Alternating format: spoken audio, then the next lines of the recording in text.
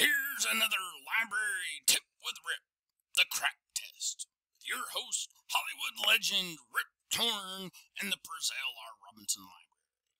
Remember, folks, the first rule of library research is don't panic. Let's start at the beginning.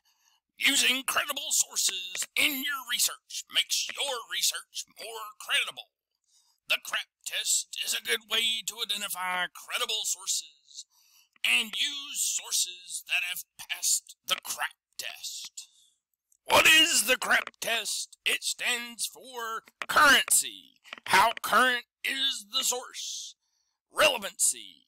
How does the source relate to your topic? Authority. Is the author an expert? The second A stands for accuracy. How accurate is the information? And purpose.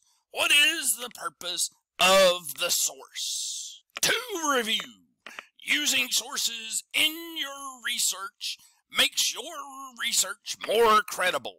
The C.R.A.A.P test is a good way to identify credible sources and use sources that have passed the C.R.A.A.P test. This has been a library tip with Rip, the C.R.A.A.P test, with your host, Hollywood legend Riptorn and the Prezell Robinson Library.